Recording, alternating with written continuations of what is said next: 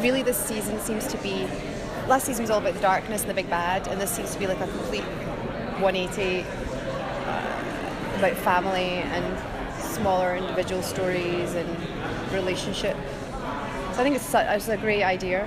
Where do you go after you've nearly annihilated creation and magic?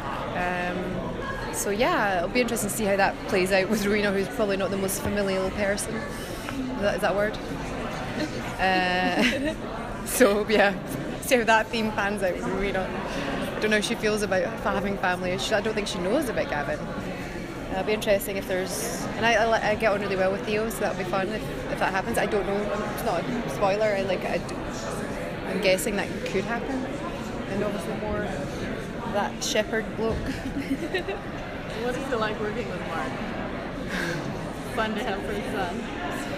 He is one of the most naturally talented actors. Some people just have it, and so when he hits it as Crowley, it's easy, it's like acting is blah blah, reacting. It's not. I don't just think acting is just reacting. You have to create something in the first place, but it's just been so, the relationship dynamic is just, I haven't had to think about it.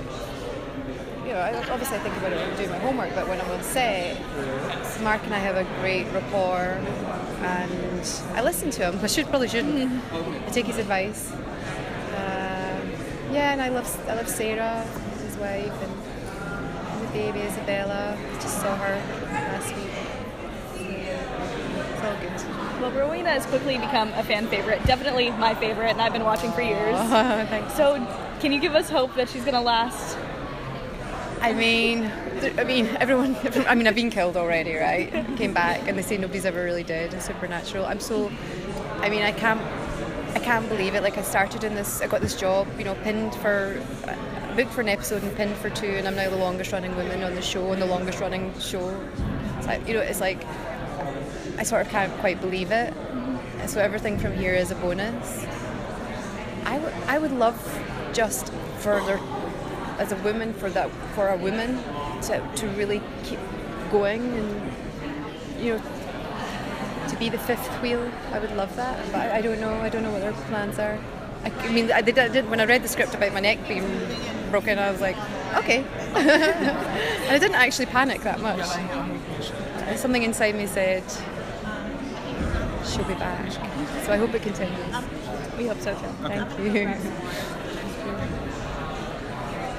Where would you like to see her go if she does? So she's really been affected by and it was my hope as well. I was like, I hope that what's happened changes her in some way. So you do see it picks up in season 12.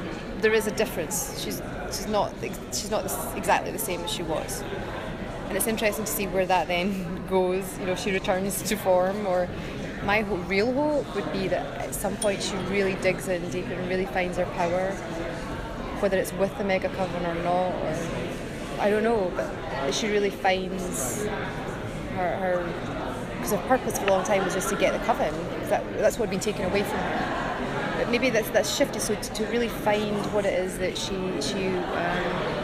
can really offer and do with the world of magic, I think would be interesting. I think she's a warrior for magic. I think that was the thing she didn't care about the world so much, but it was like the end of magic. To me that was the most important line for Rowena in season 11.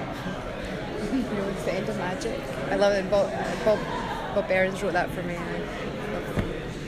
So lucky, am I? Get the best stuff.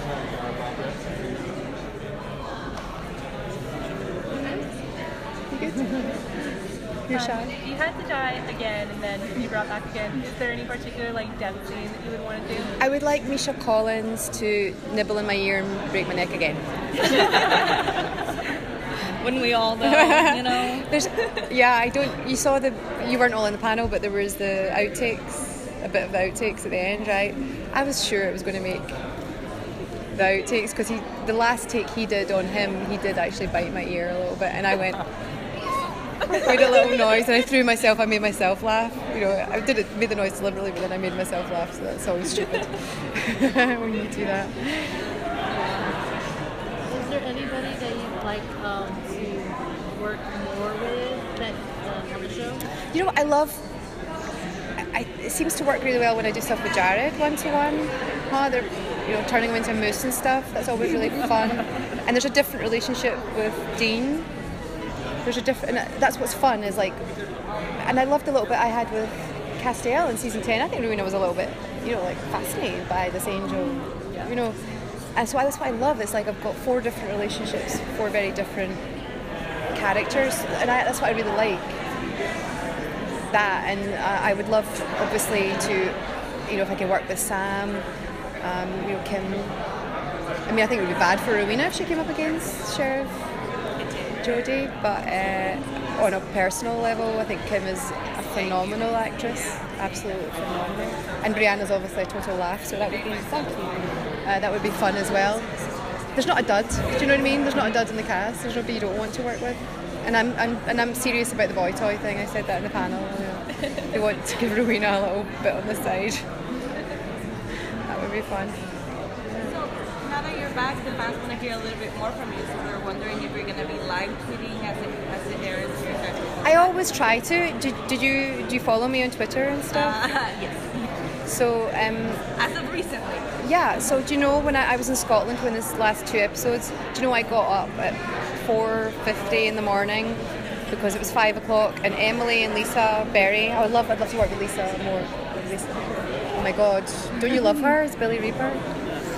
So Emily would be streaming. They would be watching it in my cafe in LA because I have this little cafe where I get everyone together to watch and live tweet the show. So they were streaming it, and I'm trying to watch it through a camera, watching a screen. And so I'm very committed to the fandom and joining in as much as I can because I'm so appreciative of what it's given me, and I enjoy it. That's a lot of effort, so I'm pretty sure I felt like I should have got a medal, now an early morning medal for getting up at that time in the morning.